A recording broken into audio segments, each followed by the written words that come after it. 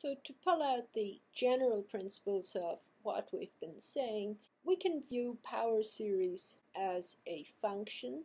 If I have a power series, the sum from 0 to infinity of ci x to the I, where the ci's are constant coefficients, then the function f of x equals c0 plus c1x plus c2x squared, etc., is a function of x, and its domain is the set of all values where that infinite sum makes sense, so it's the set of all values for which the series converges.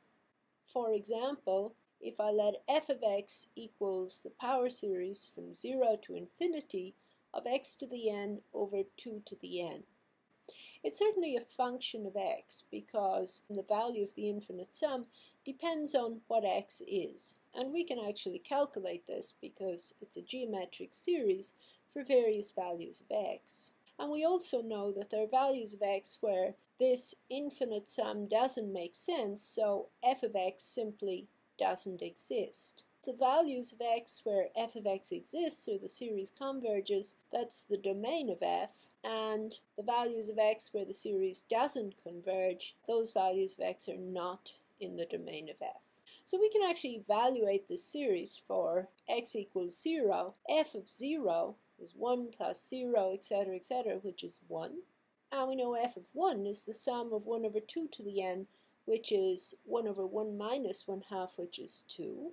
And we also know that the domain of f is the set of all values where the infinite sum makes sense, and we've already figured out that this is every x value between -2 and 2, not including the endpoints here. From our knowledge of power series, we can actually find a formula for this function for x values between -2 and 2. And this is 1 over 1 minus x over 2, which is 2 over 2 minus x. Now the function 2 over 2 minus x has a bigger domain than the interval from -2 to 2. So these two functions are not equal, they only coincide on the interval from -2 to 2. And in fact, in this case, you can look at f of x as the function 2 over 2 minus x with a restricted domain. So it's a piecewise defined function with f of x equals 2 over 2 minus x, and it doesn't exist outside that interval.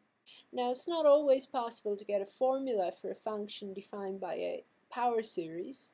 We'll focus on that problem in subsequent lectures. It is very useful, in fact, to have a power series formula of a function for the purposes of integration and differentiation.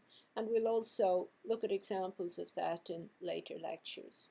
Today we're just going to focus on the initial problem of finding the domain of a power series or its interval of convergence.